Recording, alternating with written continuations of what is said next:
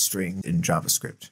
Let's explore how to use them. You can create a string by enclosing text in single, double, or backticks. For example, let greeting equals hello. Let is a variable, and if you want to see more about variables, check out my video on variables here. Strings have useful properties and methods. .length gives you the length. toUpperCase converts to uppercase.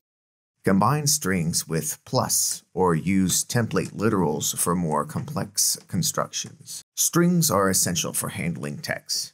Experiment with their methods to see what you can create.